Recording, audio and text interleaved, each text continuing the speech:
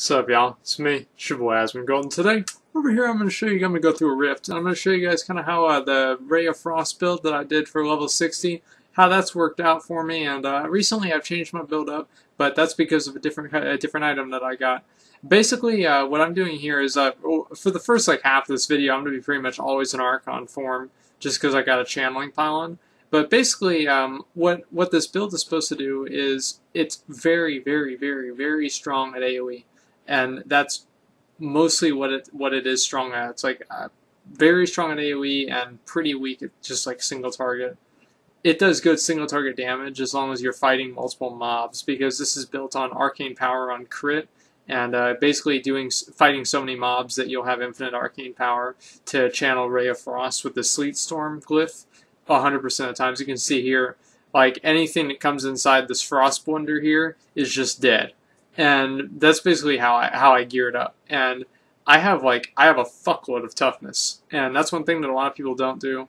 And I cut a lot of that out whenever I played a more ranged build. But this is a very melee intensive build, and so I definitely decided to go with the heavy toughness. I'm talking I think I had at least 15 million toughness in this video. Not even a big deal. And basically anything, as you can see, those things are exploding on me. And it's not even doing anything. And so basically what I do is I just basically try and group things up. These Mogu Incinerators, I fucking hate these things.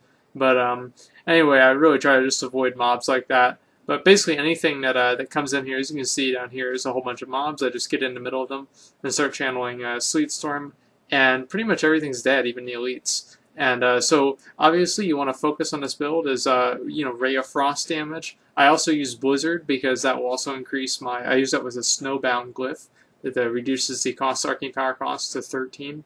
And basically I use that for extra arcane power on crit, and just to kind of keep my Sleet Storm up on smaller amounts of targets. And as you can see here, whenever things get heavy, I just pop Archon and kill everything. And the strategy here is that you don't really want to pop Archon unless you're fighting an elite pack, and you also want to gather up a lot of mobs with the elite pack just so you can AoE everything down, just because of how much toughness you'll have.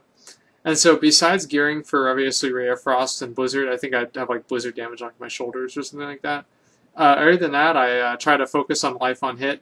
And also, as you can see, I'm also doing 2 other explosions. The first explosion is from Andariel's Visage. And basically what that does is whenever I deal an attack, I have a chance to release a Poison Nova. And also Deathwatch Mantle is whenever I take an attack, I have a chance to release a Fan of Knives, for 200% weapon damage. And so while those things are happening, you can see I'm just fucking exploding and just doing all kinds of crazy shit, and it's awesome. I love this build.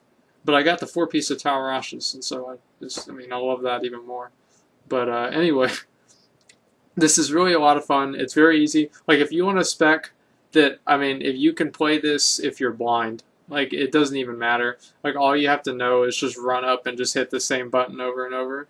As I said, the only problems that you're going to have is obviously with the elites and single target elites, and let's say with the Rift boss or something like that, you might have a little bit of a bad time.